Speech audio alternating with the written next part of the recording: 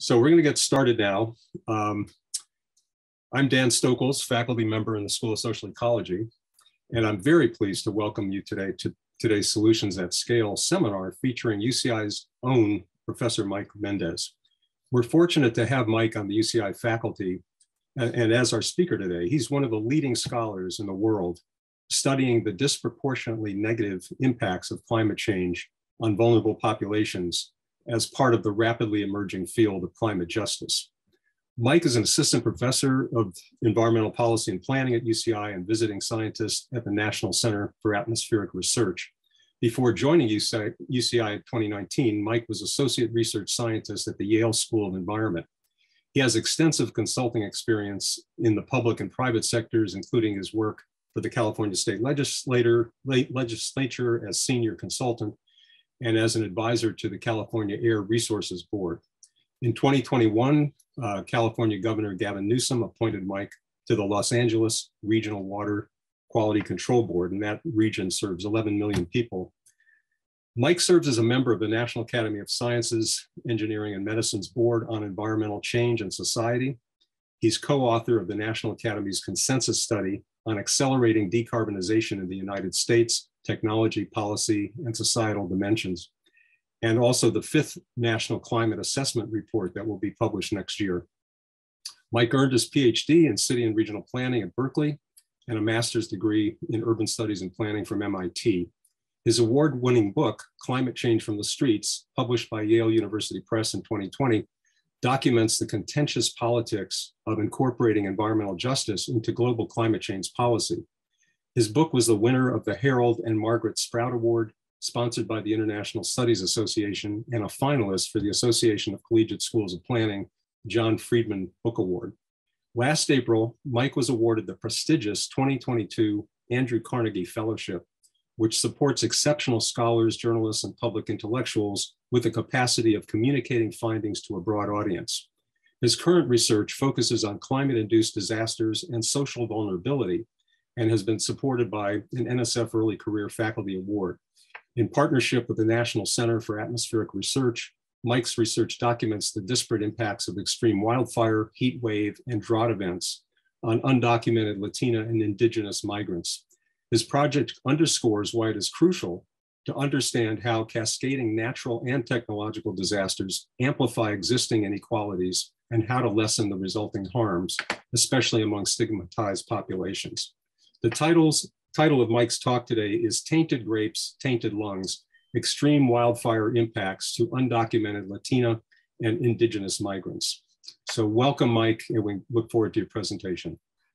Thank you, Dan, for that very warm and gracious introduction. It's such an honor to be here and a pleasure, actually, to be here and talking to my colleagues, as well as students in the School of Physical Sciences. I'm increasingly getting more students from the as well as engineering and the physical sciences in my class that are eager to learn about how do we apply a human-centered approach to some of the most complex and technical problems facing our society, such as climate change and other sustainability and justice issues. So thank you for this opportunity. And let me just share my screen. Here we go.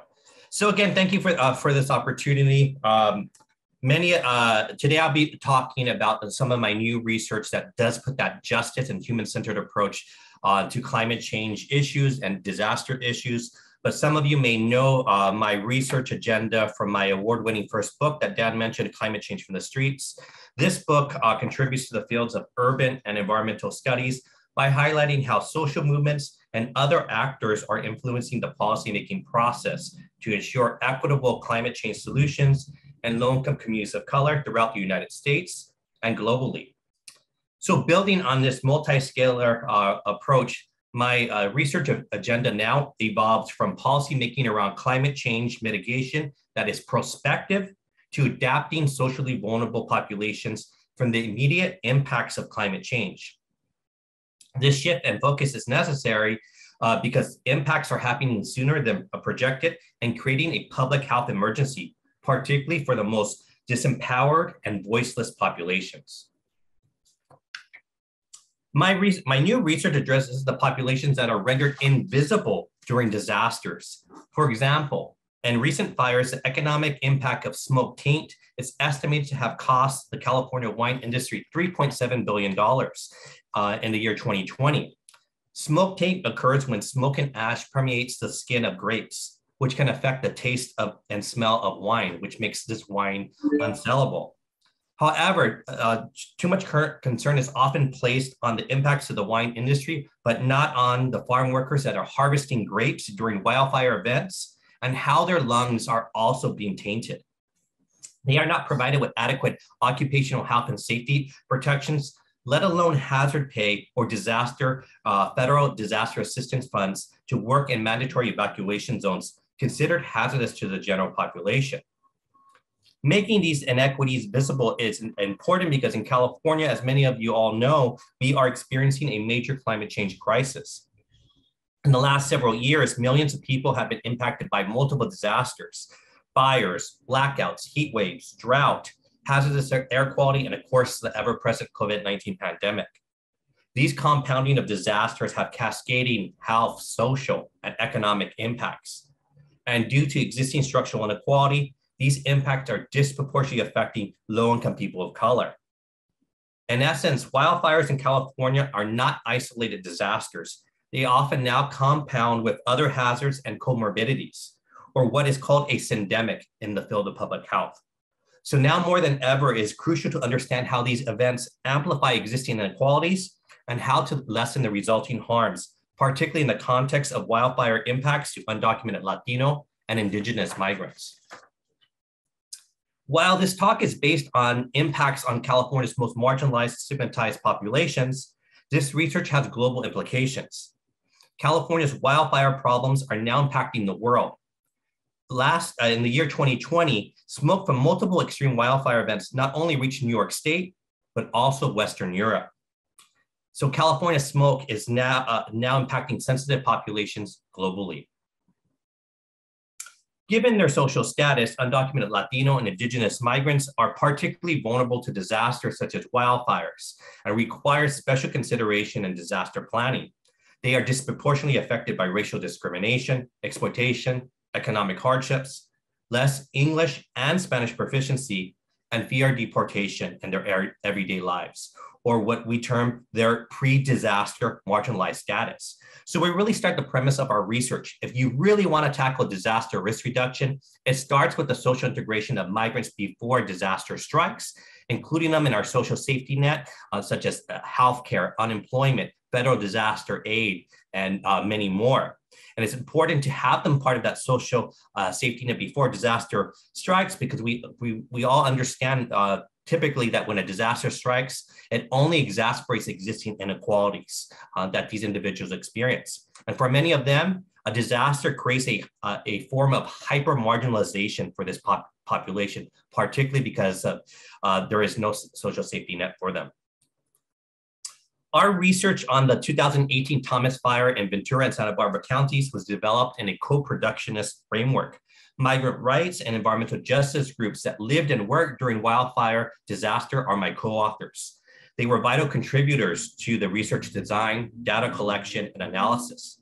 They were also key in presenting study findings to multiple policy audiences at the local, state, national, and even international levels, including the United Nations Migration Agency, the National Oceanic Atmospheric Administration, or NOAA, and of course here in California, the Governor's Office of Emergency Services.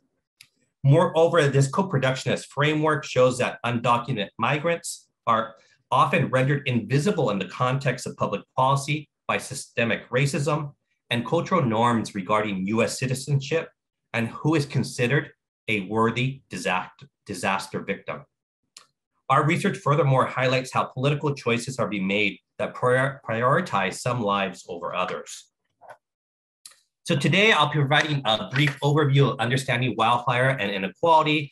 Then I'll jump into an overview of the Thomas wildfire in Ventura and Santa Barbara counties and specific impacts to undocumented Latino and Indigenous migrants, their key impacts, broader policy implications, and an update on the new research I'm doing with other migrant rights groups in Northern California, wine country, and Sonoma County, which is now supported by my NSF as well as Carnegie Fellowship.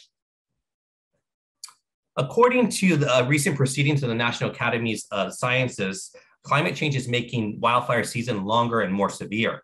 On average, wildfires in the Western United States burn 6 times the acreage they did 45 years ago.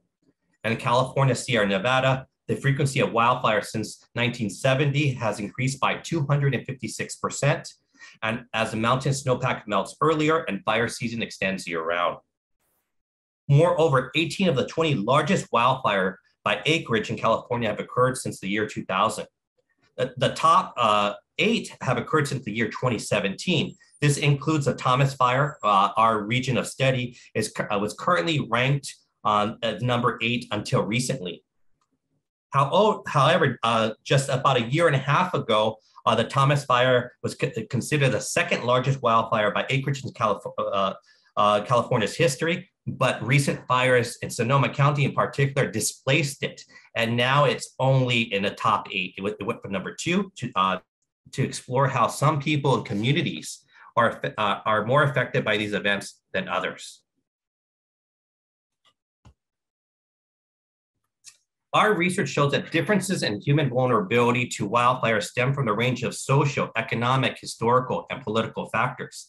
These factors include unequal access to disaster preparedness knowledge and resources, contrasting legacies of forest management practices, and the expansion of residential development into the wildland. We further analyze vulnerability through a social cultural context that causes a vulnerability for undocumented Latino and Indigenous migrants in the first place. We look at the processes that include factors such as systemic racism and discrimination that expose them to higher risks and underscore how government institutions, disaster relief infrastructure, both public and private, can exacerbate existing inequalities during wildfires. However, the majority of wildfire studies and science only analyze groups as inherently being vulnerable. For example, this study from the University of Washington, while valuable for assessing disaster risk, frequently renders invisible the policies and programs that enable underlying inequalities. Although such indices correlate how disaster risk is spread evenly across race, class, or gender, they often fail to elucidate the causation. Moreover, such analyses have a big undercount of migrant communities because undocumented individuals are undercounted in the US Census, and many of these risk mapping projects use census data. Identifying these populations and systems that render them vulnerable is important because in California, while many of these fire-prone places are largely populated by higher income groups, they also include hundreds of thousands of low-income individuals who lack the resources to prepare or recover from fire. These numbers will likely surge according to the California Climate Change Assessment Report that projects by the end of the century that the wildfire burn area will increase by at least 77%. The state of California, however, does not have an analysis of wildfire based on social vulnerability or more holistic methods to identify and safeguard hyper-marginalized populations like undocumented Latino and Indigenous migrants. In a few moments, I will discuss the direct impacts and responses to the Thomas Fire, Santa Barbara, and Ventura counties. But first, I would like to provide some background on the fire and undocumented migrants in the region. In particular, the forms of discrimination and unsafe labor conditions faced by undocumented migrants. In this regard, as one resident of Santa Barbara told me, undocumented migrants are the invisible population living and working behind the Bougainvillea curtain. They are struggling to survive in a region of wealth and prosperity. This idiom references the fast-growing evergreen vine with an explosive magenta color, visibly adorning the gates of expensive estates and farms for added privacy. On December 4th, 2017, the Thomas Fire started north of the city of Santa Paula in Ventura County. It quickly grew to nearly 31,000 acres or 50 square miles in less than 12 hours. Its explosive growth was driven by a combination of climatic events, including dry foliage, low humidity, and increased Santa Ana winds that gusted up to 60 miles per hour. At the time of final containment on January 20th, 2018, 40 days later, the Thomas Fire would be classified as the 2nd largest wildfire in California's history at that time. The firestorm affected hundreds of thousands of residents in the counties of Ventura and Santa Barbara. resulting in massive blackouts, destruction of over 1,000 buildings, and the fatality of one firefighter. Media outlets across the country focus news reports on the loss of coastal and hillside mansions and its impacts to wealthy homeowners and farmers. The Thomas Fire, however, not only destroyed expensive property and crops, but also endangered the health and livelihood of thousands of undocumented migrants. California is home to an estimated 2.6 million undocumented migrants, many of whom are farm workers or employed in service jobs such as housekeeping and landscaping. In Ventura and Santa Barbara counties, undocumented individuals are estimated to account for more than 9% of the population, or 111,000 individuals. While relief efforts in the Thomas Fire have largely been praised as effective, migrant workers were especially impacted by the fire due to the loss of employment, the lack of evacuation information in their native languages, confusion about eligibility for disaster relief services, and poor infrastructure and housing in migrant communities. Undocumented migrant socioeconomic situation is usually precarious. However, the wildfire disaster intensified their already difficult situation. The Thomas Fire, moreover, revealed how undocumented migrants and those with seasonal work visas require special consideration and disaster planning. These individuals are often afraid to seek help and restitution during and after a wildfire for fear of deportation.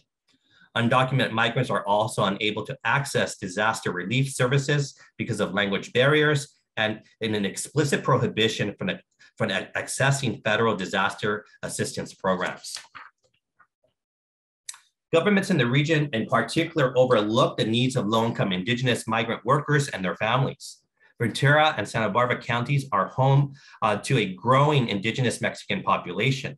It is estimated that over 25,000 indigenous people from Mexico live and work in Ventura County, while Santa Barbara County is home to a population estimated at 29,000. Concentrated in labor-intensive sectors such as row crops and cut flowers, indigenous migrants perform an increasing amount of the arduous labor which contributes to the profitability and affordability of fresh fruits, vegetables, and wines. In particular, indigenous people in Ventura County are culturally and linguistically isolated. Many are illiterate and most speak neither Spanish nor English, but only their native languages. It is important to note that Mixtec, Trigui Maya and Chatino people are not Hispanic or Latino, but indigenous. These indigenous individuals are often homogenized with the general Hispanic or Latino population. And to just put this into context about how important it is to have language justice, I want to play a quick audio video of the language Mixteco.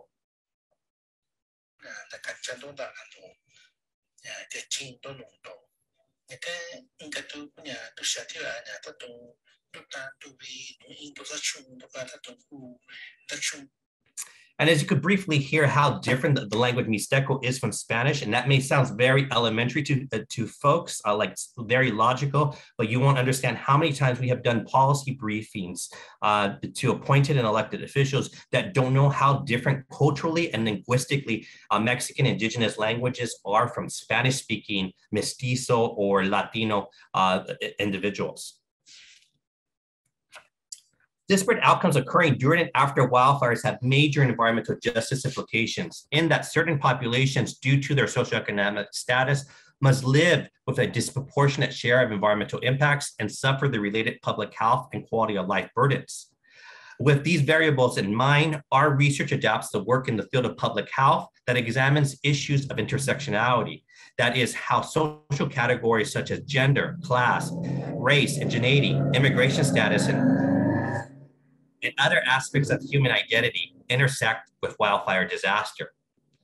An intersectional approach to wildfire disaster emphasizes how certain people and groups will suffer worse effects because of overlapping factors that are often measured separately.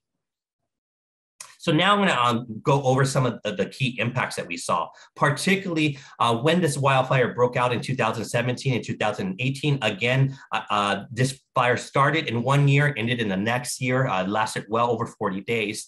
And then the first couple of weeks, there was no official government response to help safeguard these individuals that had been living and working in these communities for years, if not decades. So because there was a lack of official government response, community groups, migrant rights, and environmental justice groups had to step up and fill that governmental void. In particular, issues of language access to emergency information, particularly for Indigenous speaking individuals. As I played that audio video, you hear the need to have culturally and linguistically appropriate information. So at the beginning of the wildfire, these two counties did not have anyone assigned to do live translations of emergency information. So often people think that California is so progressive, that there is a Latinization of all throughout the state, and that filters down into our government services as well. But this is a clear example of the disparities that we see in government services and who are providing government services. So in the first 10 days, no live translations were happening. So these migrant rights groups and environmental justice groups had to either translate the information themselves, put it onto social media, WhatsApp, text messaging platforms, as well as their low power wattage radio station to translate this information. Within the first 10 days, the county governments did not do live translation, as I mentioned. By the second day, they had one sentence in their emergency information that read, if you cannot read this information, you should take it to somebody that can translate it for you. About a day or two later, they added a Google Translate button to the emergency information. And a couple of years ago, you know that Google Translate was not that great. And it was translating words from English like wildfire to hairbrush in Spanish. So eventually, after 10 days of not having live translation, official government translation, migrant rights groups and started putting pressure to Sacramento, and the governor's office of emergency services had to lend somebody to do live translations 10 days later. Some of this emergency information that was not being translated, including about evacuation zones, mandatory evacuation zones, where to shelter, where to get resources, also was about hazardous air quality. And as you can see from this map here of Ventura and Santa Barbara County, many of the areas where individuals were living, particularly migrant communities, and where they were working, had air quality indexes that were extremely hazardous. As you can see, the purple maroon area. And many of these individuals were working in these very toxic conditions with toxic smoke. Also, information that was not being translated was other information about safe drinking water access. Many of you know when a wildfire does strike, it may knock out power stations, and that could affect our water community water systems. And when that happens, often fecal matter can get into our water system. So they governments often issue advisory boil alerts to deal with that contamination. But recent research out of the University of Purdue and University of Washington as well really shows that we should be looking at other types of chemicals of concern, even weeks and months after a wildfire disaster, and move away from a boil, do not drink alert to actually a do not use alert. So when these fires do strike, it can leach benzene and other hazardous chemicals into the water system that can be in the water system for many weeks, days, and even months, as this research shows. And this could be particularly vulnerable, most vulnerable to young children and the elderly. Other issues that happen is worker health and safety. Many of these individuals were being asked to enter either into mandatory evacuation zones or into work sites that had the highest or the worst air quality, that purple maroon area, and weren't provided with adequate occupational health and safety equipment such as N95 masks, goggles, or gloves. Oftentimes, even if they wanted some of these N95 masks, they weren't being handed out to individuals. Cal-OSHA, which is the California Office of Occupational Health and Safety, actually has a regional office in Ventura County. And the conditions were so toxic in that region that the state regulator, that regional office, actually closed down its regional office because it was unsafe for the local regulators. And they eventually opened it up again after community groups and local electeds put pressure on Sacramento to reopen this office. But we've done interviews with other migrant rights groups and individuals working in the fields during this time, and been told that if individuals did get these N95 masks, they were often being given to the men, and there were some cases that they weren't being given to women. So there was this clear inequality in terms of who was considered a more valuable worker in the field to protect with some of this equipment. And some key quotes that we had that just want to highlight quickly here that we had from some farm workers. The first one is from an Indigenous farm worker in Oxnard. He told us, "During the fire, I worked 3 days without a mask. It caused me headaches and watery eyes as well as cough. We were scared because we were very near where the fire was coming. The masks were not handed out until the city came to regulate." Another one told us, "We all got sick. Our throats closed in from breathing too much smoke, and our kids couldn't go to school. We had to buy masks and medicine for our throats and some goggles because my eyes were irritated when I work." Other farm workers told us that they had been working hours, days, and in these very hazardous conditions, and they would come home and literally have black saliva. Other issues that are a key concern is this lack of occupational health and safety standards is a key concern as intensifying wildfires collide with harvest season each year. Undocumented farm workers are shouldering the burden of protecting our state's agricultural crops, wine grapes from smoke and ash. Fine particulate matter, or PM 2.5 from wildfire smoke, which is a toxic mix of heavy metals and other chemicals from burning structures and objects, can be several times more harmful to human respiratory health than PM 2.5 from other sources such as car exhaust. Since 2015, throughout California, and particularly in Northern California, the annual mean PM 2.5 has increased as a result of extreme wildfire events, and these events have overtaken as the main source of PM 2.5 exceedances. The harm that wildfire smoke causes to farm workers and other outdoor workers may be greater than previously thought, bolstering the argument for additional research and policies to help safeguard the most vulnerable and stigmatized populations. There was also key impacts in terms of economic and health impacts to workers. Many of these workers that went into these very toxic or hazardous work sites, again, weren't provided with the proper equipment, and some did have illness or did get sick. But if they missed work or their job site got burned down because of the fire, because of their undocumented status, they were ineligible for unemployment insurance and other types of safeguards, including follow-up care from working in these hazardous conditions. They weren't provided that, any post-exposure types of training. So these individuals are asked to be, in a sense, frontline workers, first responders to protect the agricultural industry, yet they're not provided with any type of hazard pay or social safety net to protect them from working in these hazardous conditions. As one Mixteca farm worker told us, the day the fire started, the sky was covered with smoke and we were sent home. The next day we didn't work because it was dangerous due to the fire. We lost power because it was cut off by the fire, and we lost food and milk for the kids. During the mudslides, following the fire's heavy rains caused mud flow from the fire debris. We couldn't get to work, and we were told to stay home for 2 days. So again, this issue of unemployment insurance, it does not extend to undocumented migrants. With this, there was other impacts to domestic workers and other service workers. For example, one domestic worker reported and told us she was asked to safeguard a home in a fire evacuation zone as her employer fled for safety. The domestic worker found herself trapped by roadblocks and mudslides for about a week.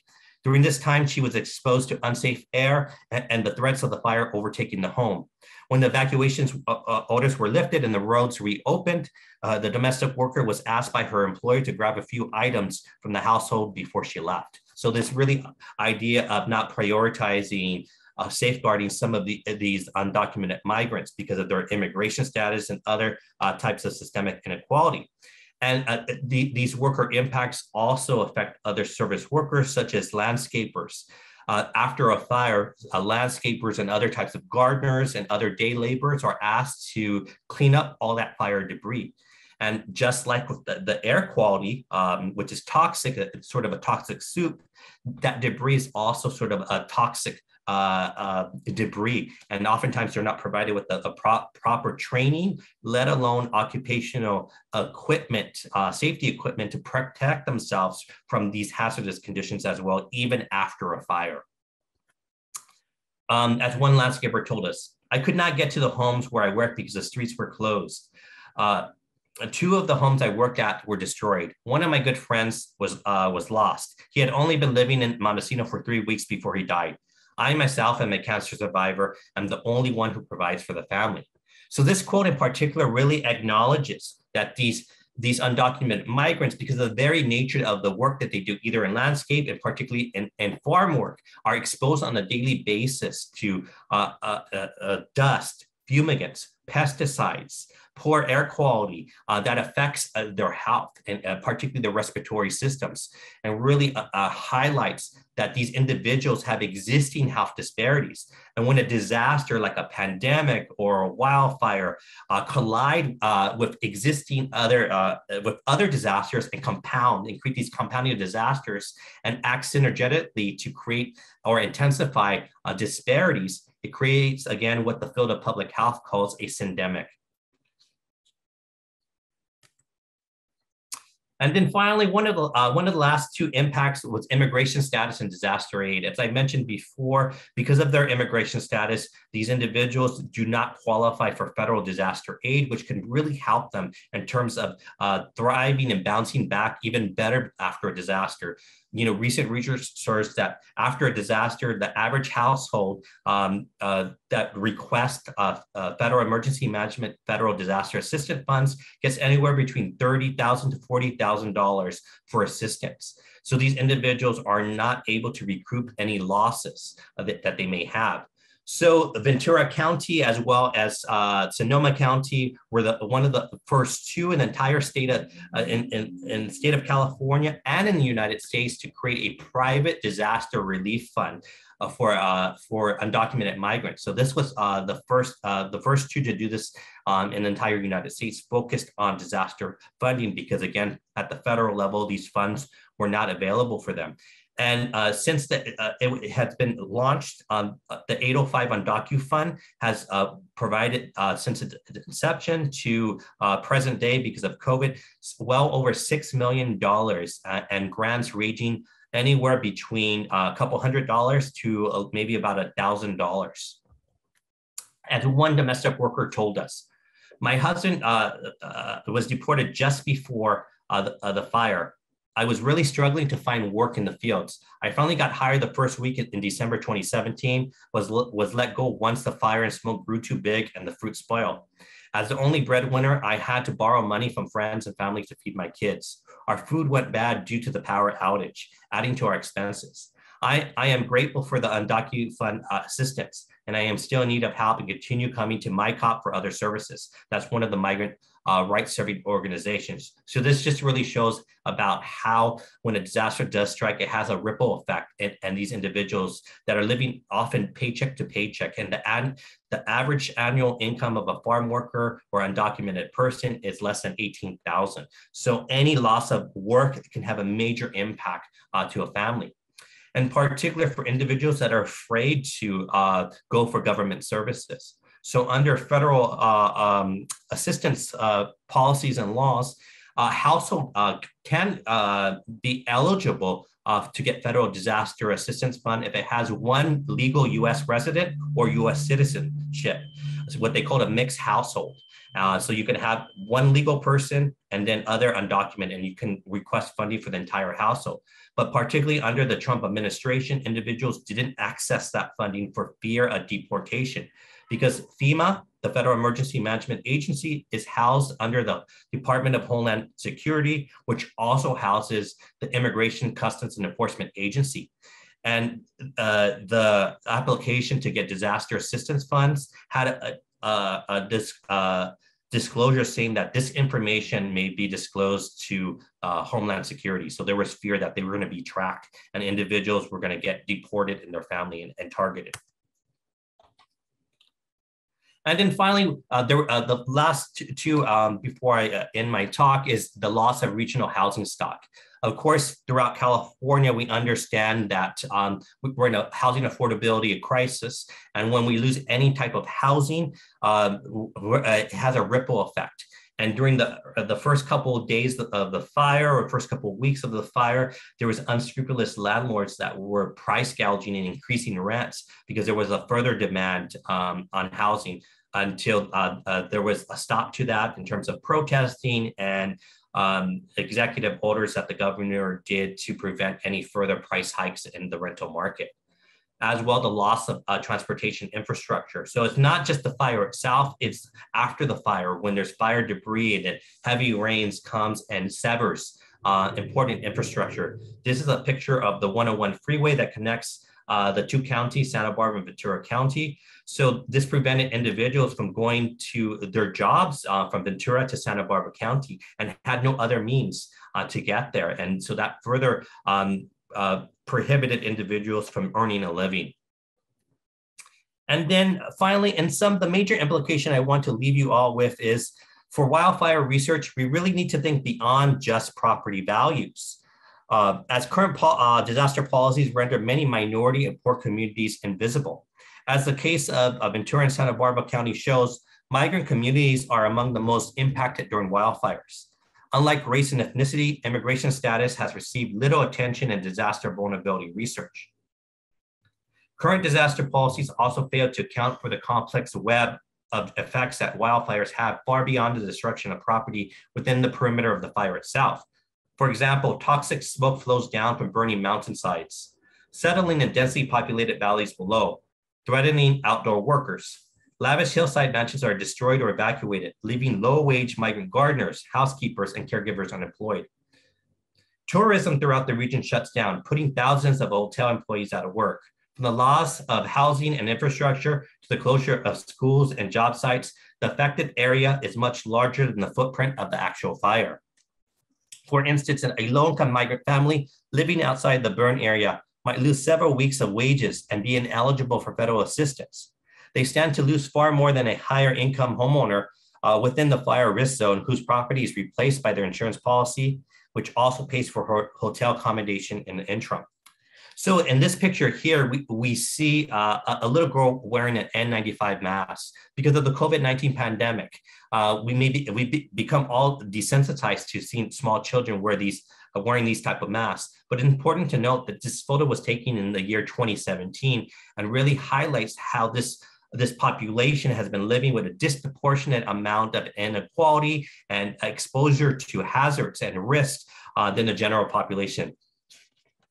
So I want to leave you with one of the main policy implications if we really, again, want to tackle disaster risk reduction. It starts with the social integration of migrants before a disaster strikes, including them in our social safety net, ensuring that we safeguard them and provide them with the proper resources where they can thrive in our society before disaster strikes. Again, really highlighting and understanding that a disaster only exacerbates existing inequality we see in these communities and society. And there's some three key takeaways for inclusive disaster planning. We need to legitimize migrant indigenous community knowledge and their lived experience. With that understanding of what can they bring to the table and disaster planning, response to recovery, really bringing them to the table and including them and be part of our planning and preparedness resources before disaster strikes. And then third, to bolster Latinx and indigenous NGOs and nonprofit organizations' capacity in disaster relief and planning efforts. Many individuals are really stepping up when there's no official government response. They're dipping into their small budgets to provide mutual aid services that the government should be providing to this community. And we also need more diverse disaster leadership.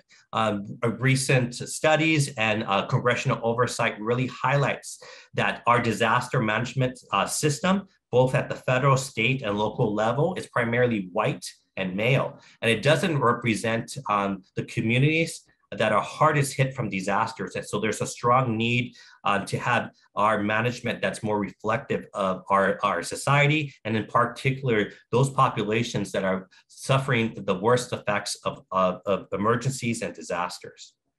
And I can go into this in our discussion, but this is just some key findings on my new research project on wildfires in wine country in Northern California, and just really showing that there's vague statewide guidance continually on worker health and safety, that Cal OSHA, which is charged again with regulating occupational health and safety, is understaffed. It only has 26 Spanish-speaking field investigators in the entire state of California. And as far as we know, none of them speak any indigenous languages. There's uneven N95 mask implementation throughout the state.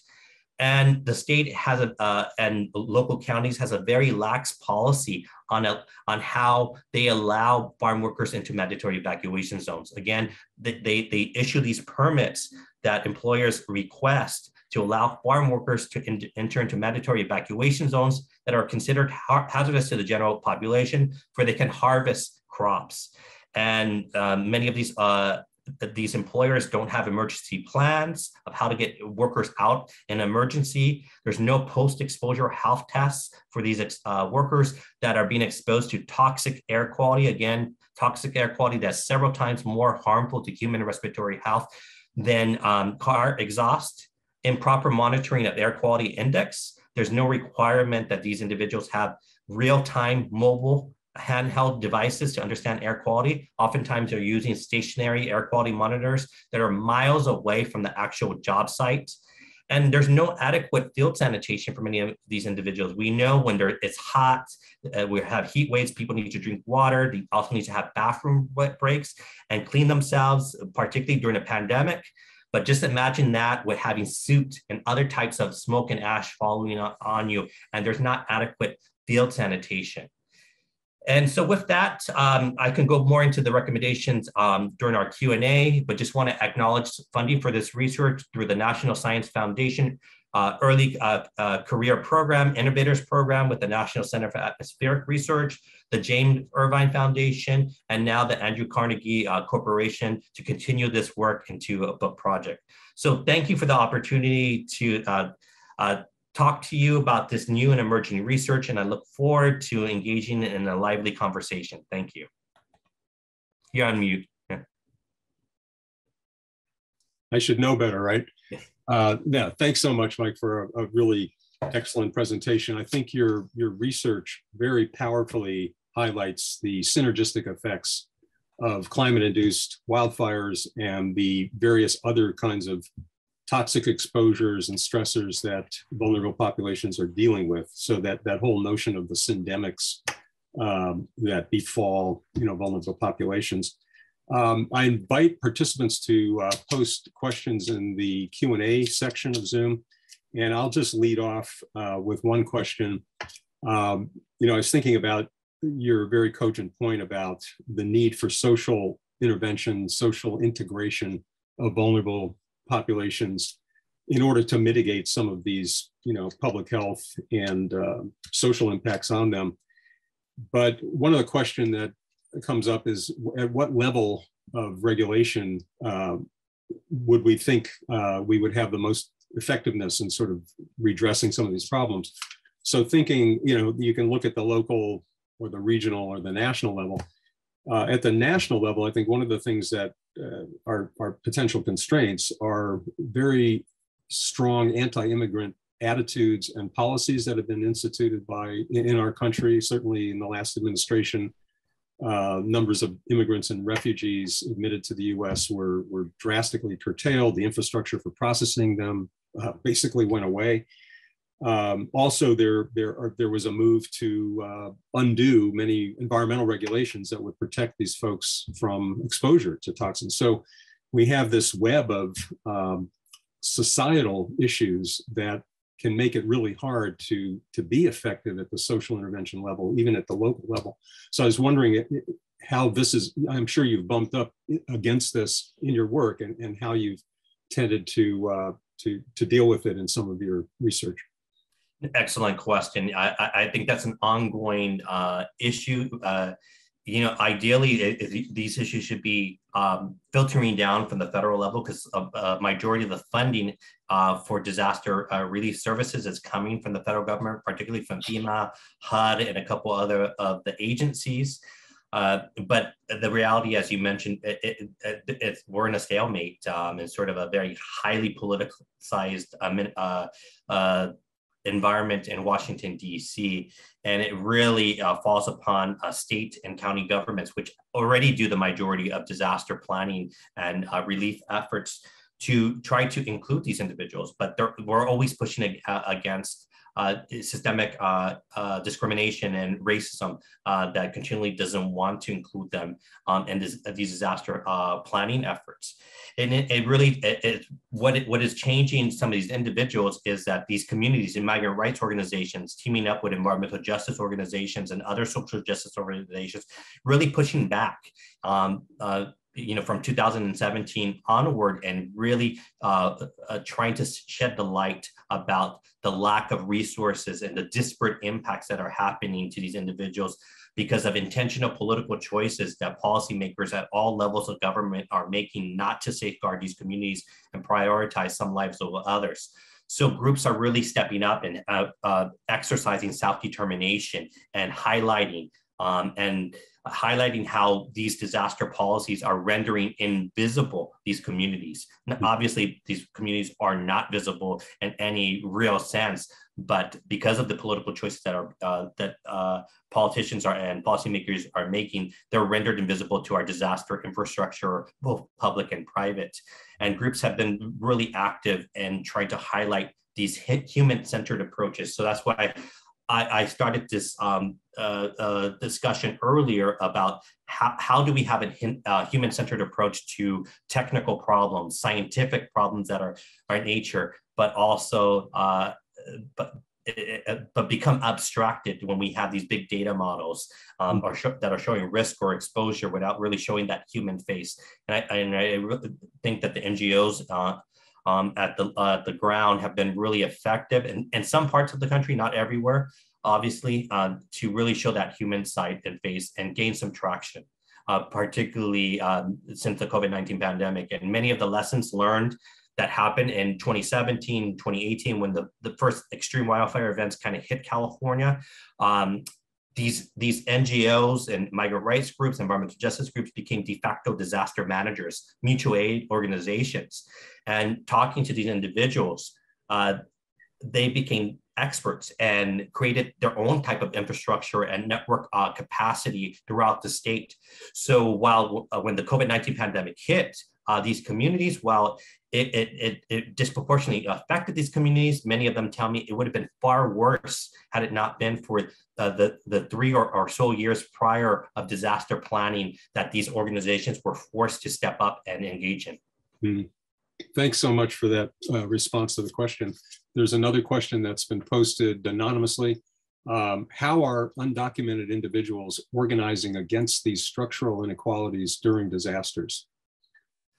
Yeah, so that idea of self-determination, that these individuals are really asserting that they're experts in their own right, that they are disaster management experts, and they're highlighting both in terms of scholarship, the work that we're doing together, as well as news media, really highlighting the stories of these disparate impacts and really trying to spotlight that attention there. But in terms of practical, proactive measures, it's here, at least here in California, changing some state laws as well as administrative policies on disaster management.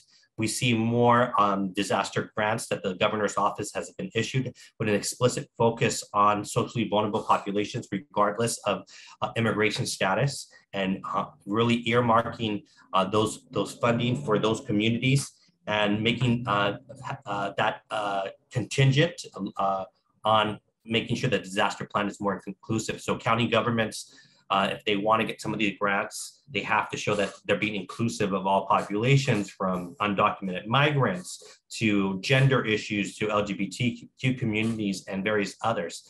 So those have been some big improvements to the most part. We saw during the COVID-19 pandemic how these organizations, because of all prior year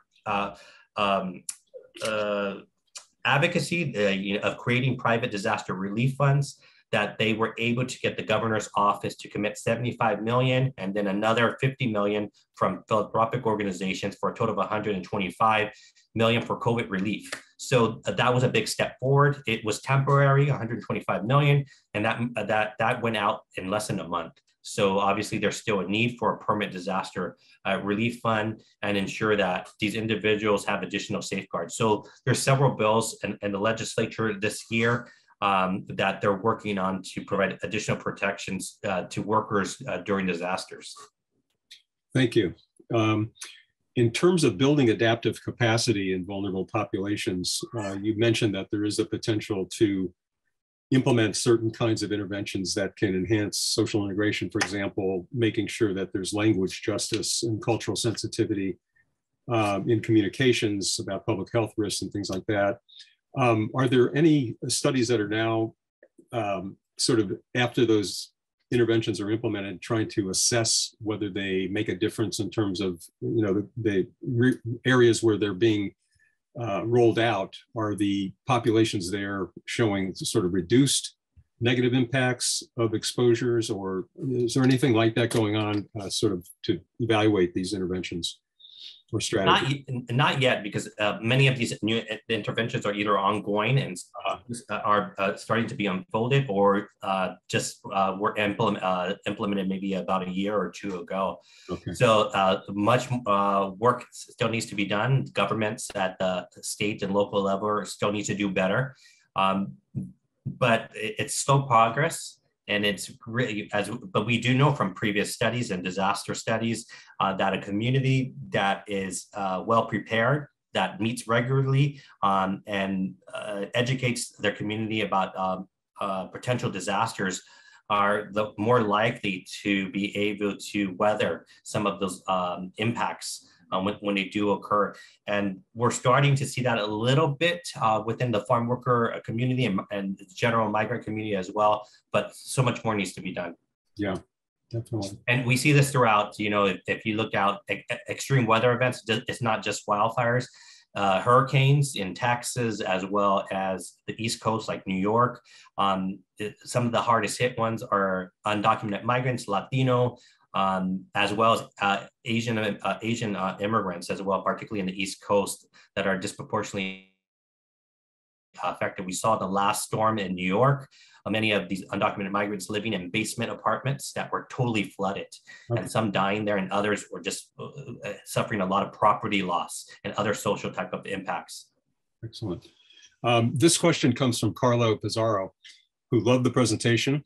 And the question is, your title itself made me reflect on the workers who were exposed to wildfire smoke during the Thomas Fire and then potentially contracted COVID before the vaccine rollout. Given that the symptoms of both COVID and wildfire smoke exposure are often respiratory related, are community organizations beginning to hear about how these overlapping hazards have further impacted these workers' and health? Unfortunately, no. And what I think is workers are starting to understand about not just acute impacts, but long-term chronic impacts that they're having from the very nature of the work that they do as farm workers or other outdoor workers, and how exposure or continual exposure to wildfire smoke is having an impact on them. And they're starting in our interviews and our discussions with NGOs, that's starting to come out slowly. But adding that labor of COVID, no, not entirely. But one of the key things that are coming out and is often overlooked is that idea of trauma that these individuals, or PTSD, that they're having from year after year of wildfires happening to them, and sort of that burnout that dread and stress that they get every time wildfire season or a wildfire starts up in the region, and sort of that additional weathering, negative weathering that they experience as well. Thanks for responding to that. We have another maybe 1 to 2 minutes before the close of the webinar. So if anyone else has questions, or Mike, if you want to add any final thoughts, we have a little time.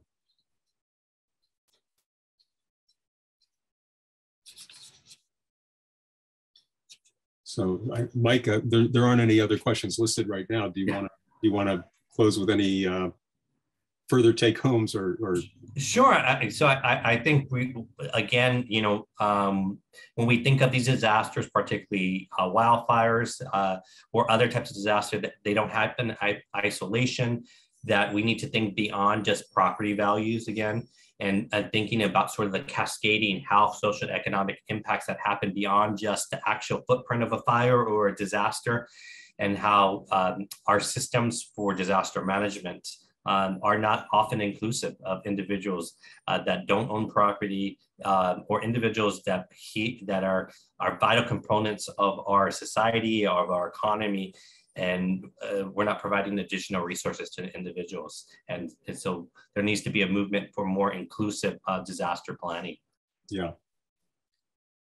Well, we're close to the end of the session, and I want to thank you so much again for a really provocative and important presentation. And I know that whatever large initiatives UCI pursues going forward, climate justice is going to be a very central component of all of that. So your work is really key, and your leadership in this field is really valuable and appreciated. No, thank you. Thank you for the opportunity, and I'm really excited that the physical sciences as well as engineering have been interested in these issues and really understand that the need to have social science and disaster studies and climate change issues, and again having that human-centric approaches and making these impacts have a human face and not so abstract, and really understanding what does these impacts mean on the ground at the front lines of these events. So thank you for the opportunity. Terrific. Well, we're just about at noon, so thanks again to everyone for attending. Mike, for your presentation. Thank you again. Bye-bye. Take care.